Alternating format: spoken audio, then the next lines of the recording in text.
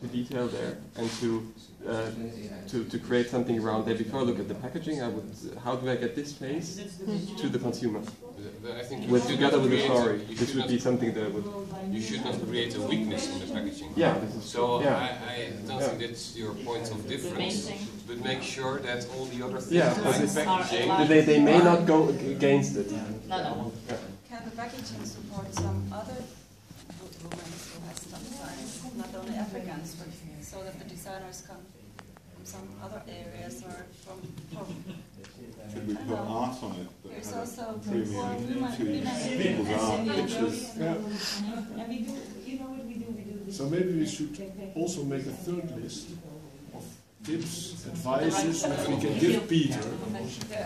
Besides this whole. I have one.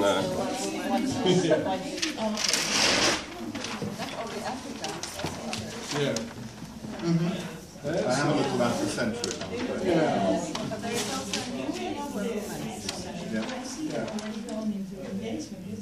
There's one really nice brand I've seen recently set up using shear project called Carry Shear with a C in Glasgow.